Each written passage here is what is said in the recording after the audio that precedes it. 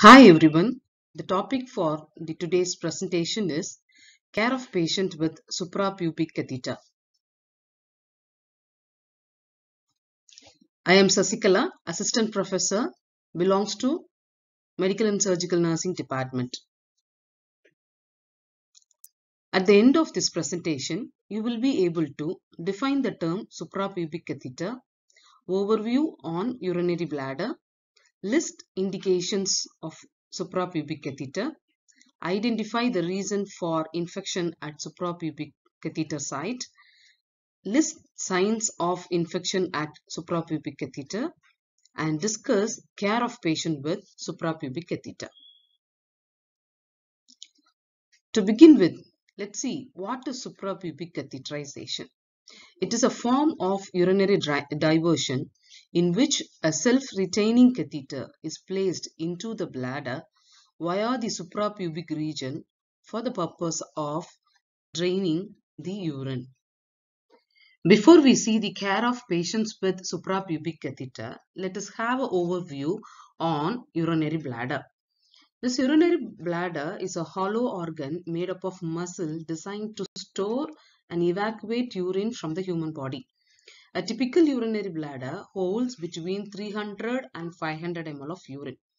The bladder is actually divided into fundus, body, apex, and neck.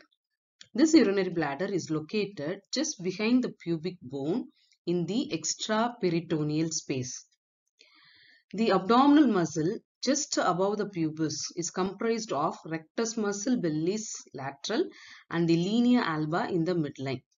So this suprapubic catheter inserted through this rectus muscle. What is the indication for suprapubic catheterization? The people who have got failed urethral catheterization indicated for SPC. Then ruptured urethra in case of any trauma or accident. And urethrocutaneous fistula, periurethral abscess, extravasation of urine, chronic retention in neurogenic bladder. These are all the common indication for suprapubic catheterization. Next, reason for infection at SPC site. First one is formation of biofilm. Infection in individual with indwelling catheter is usually a result of formation of biofilm along with the catheter that ascends into the bladder along both the internal and external catheter surface. This biofilm formation is universal in all the indwelling catheters. It is initiated immediately following the catheter insertion and causes bacteria within 14 days of catheter insertion. This biofilm complex allows the bacteria to aggregate in the site. So it is a main reason for the infection at SPC site. And other two reasons are inappropriate catheter management and organism carried from the hands of health workers and instruments. This is all about like when the healthcare workers handling the catheter or the patient when he handling the catheter, if the sterile aseptic technique have not followed, that also a reason for the infection at SPC site. How to identify the signs of infection at SPC site? There will be redness or tenderness around the cut in the SPC site.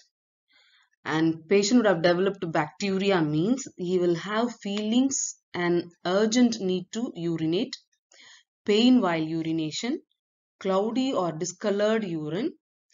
Patient may have temperature greater than 104 degree Fahrenheit. These are all the common signs of infection at SPC site. So, how to care the patient with SPC? Let's see from the next slide. Before we start the care, first we need to check the working status of SPC. Make sure the bag is always kept below the waist. This will keep urine from going back into the bladder. So by the gravity it will go down and it won't allow the urine to go back into the bladder. And second point, try not to disconnect the catheter often. Keeping it connected will make it work better.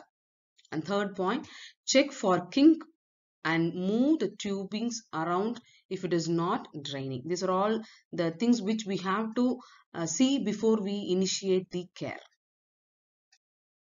Next, about care of skin around suprapubic catheter. First one, check the catheter site a few times daily. That is very, very important. That is monitoring it. And second one is check for redness, pain, swelling or pus. That means any signs of infection is there or not. For that we have to check. And third one, wash the area around the catheter every day with mild soap and water.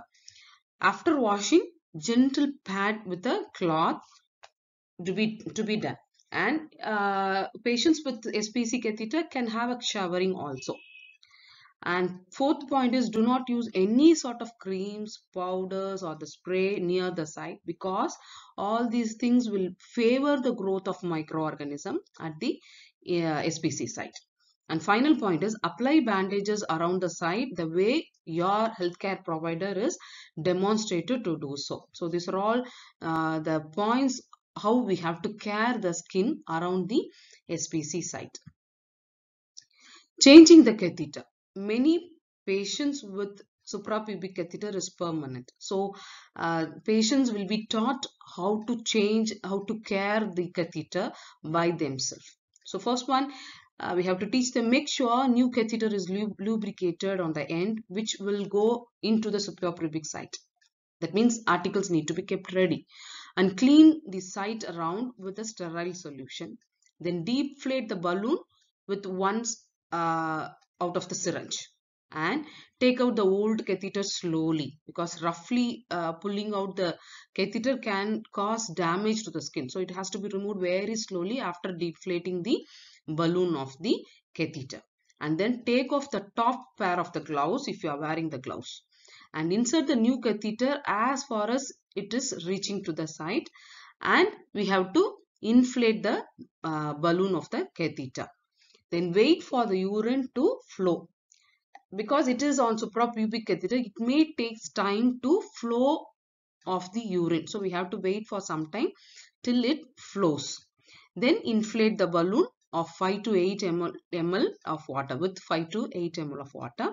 Then attach the drainage bag. This is the sequence. This is the steps by which the new catheter can be changed. Let's see about the troubleshooting situations in which we need to call doctor. If you identify trouble in changing the catheter or emptying the bag, and second, bag is filled so quickly and there is increased amount of urine, that is polyuria, and leak of urine around the catheter site, and blood in the urine, or bleeding at the catheter site after changing, and it does not stop even after 24 hours.